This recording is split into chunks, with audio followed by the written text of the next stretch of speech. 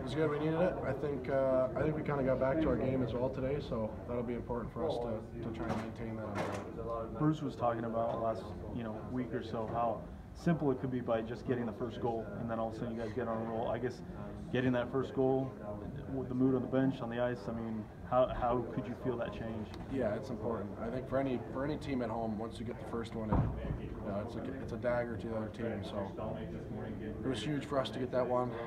We had a great mood beforehand. Everybody was happy, kind of just relaxed, like, hey, let's go out and have some fun. So once we got that one, it kind of started to snowball a little bit instead of damper the mood. So yeah, that was perfect the way it went. Logan was talking about how